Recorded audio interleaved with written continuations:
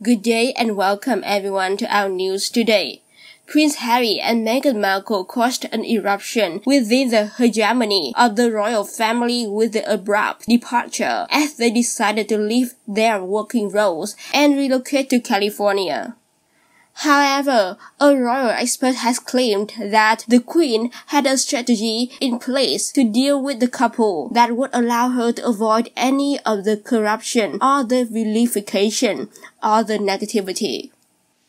Stewart Pearce told the podcast Royally Us, "I feel there has been an eruption within the hegemony, within the hierarchy. The eruption took because of Harry and Meghan living the way that they did, although of course their departure was well known about by Prince Charles, by the Queen, and also by Prince William, etc. way before we knew about it.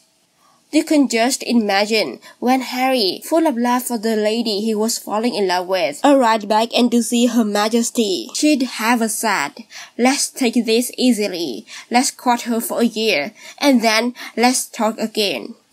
They talked again from what I understand from the people that I know, and Harry was emphatic. 'I want to marry her,' and the strategy was created." He continued, "Her Majesty would say, 'What happens if this doesn't work with the British people?' So the whole strategy was developed right at the very beginning.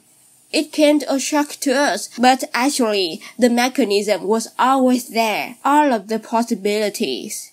That's how pragmatic Her Majesty is, which is why she's able to fly like an eagle over the whole thing, observing and not get caught up in the corruption or the vilification or the negativity." Since leaving the royal family, Prince Harry and Meghan Markle have complimented the Queen, with the Duke stating that she remains his colonel-in-chief. Prince Harry told James Corden that the Queen has sent their baby son Archie a waffle maker for Christmas.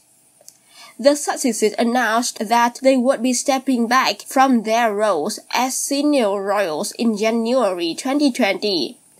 At the time, it was reported that the statement had blindsided the Queen. However, Prince Harry later insisted that he had too much respect for his grandmother to make the decision without consulting her first.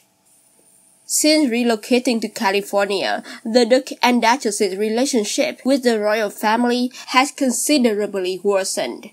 In March 2021, they participated in a tell-all interview with Oprah Winfrey, where they shared intimate details about their rift with Harry's relatives.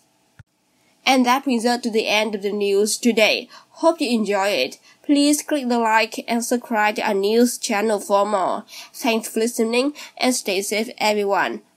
Have a nice day.